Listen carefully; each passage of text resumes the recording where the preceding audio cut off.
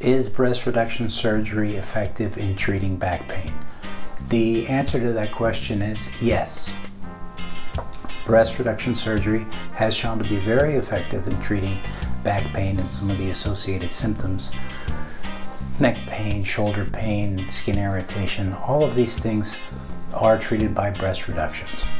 Now, it's important to distinguish back pain in the sense that it may be due to other musculoskeletal issues.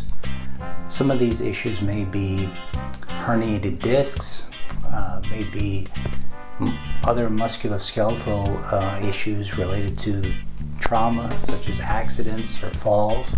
And in most cases, that becomes quite obvious simply from recognizing that the gravitational forces that are imposed on the frame of somebody with large pendulous breasts can definitely have an effect.